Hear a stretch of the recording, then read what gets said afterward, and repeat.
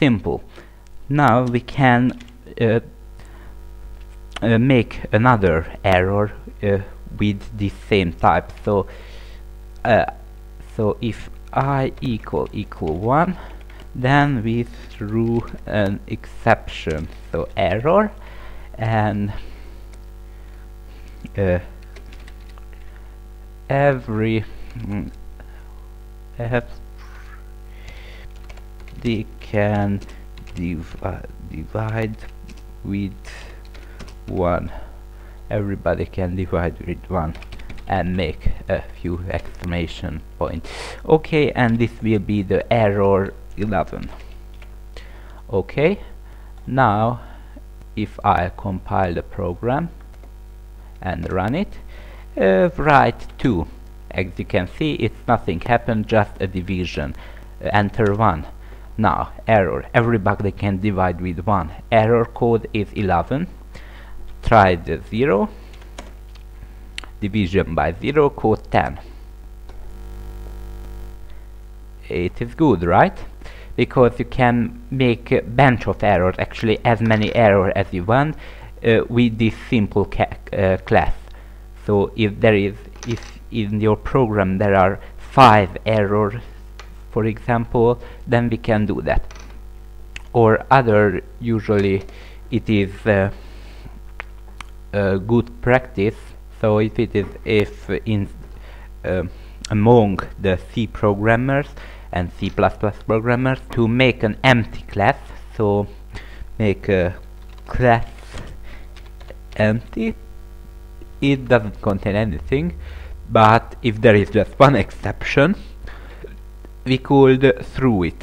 So yeah, that's it. We could throw this empty, and then the empty catch block will catch it, so which waits an empty parameter, right?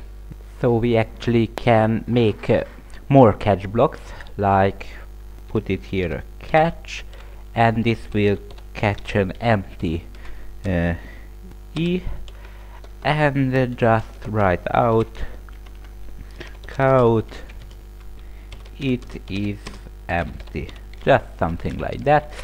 And yeah, and in throw, just change this error to empty, like that. Okay, and this will throw an empty exception, and this will not call it because the data types are not correct, so it's rate for error, not for empty, but this other catch block can catch it.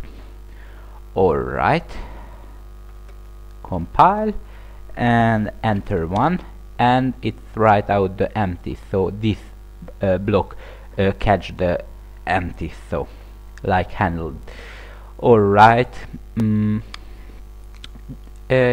actually this error handling, exception handling, is a very big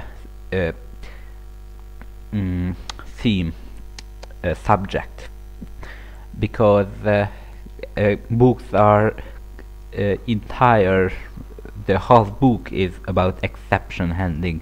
The entire chapter usually is about exception handling. There are more feature in exception handling, but basically this is what we need actually. The other is just crap. We don't need that. Yeah, if there is something else in exception handling I will later want to tell you, I will. And yeah, that's it for pretty much for exception handling.